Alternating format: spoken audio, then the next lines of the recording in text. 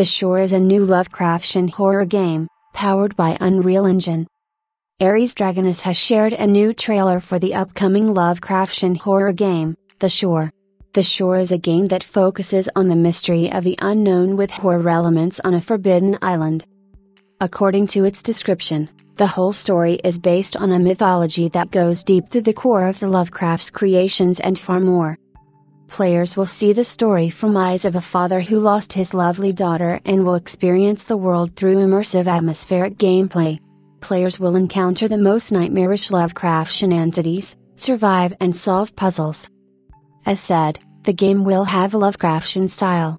As players dive deeper and deeper into the mystery, they'll face overwhelming odds. With the ghost of an action/mystery/horror playstyle in the mind of a psychological thriller, The Shore's dramatic atmosphere, deep and multi-layered story, and exceptionally tense, horrific, combat sequences provide players with an overwhelming and stunning gaming experience.